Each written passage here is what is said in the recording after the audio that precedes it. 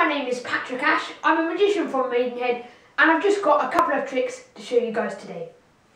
Okay, so here I have three packs of cards, and I need to pick one of them for this trick. So I'm going to go for this one. I'll just move the other two to the side. And so I've just got here a normal pack of bicycle playing cards.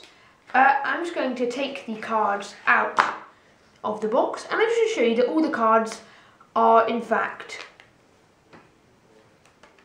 different.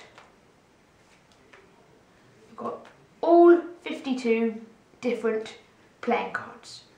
Okay, now the first thing I need you to do is just tell me whenever you want to stop.